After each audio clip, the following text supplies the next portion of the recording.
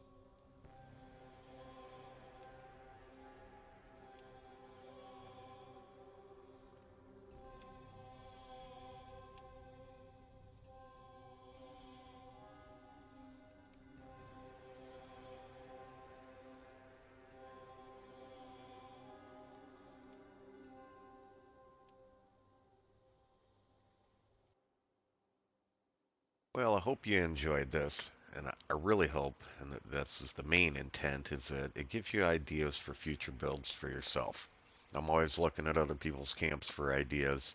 This is one that's been sitting on the burner for a while, and I wanted to get it knocked out. Um, yeah, so hopefully it helps. Please like, share, subscribe.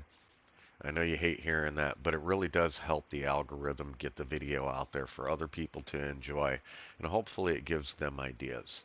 But until next time, my friends, stay safe out there in the wasteland, and we will catch you later.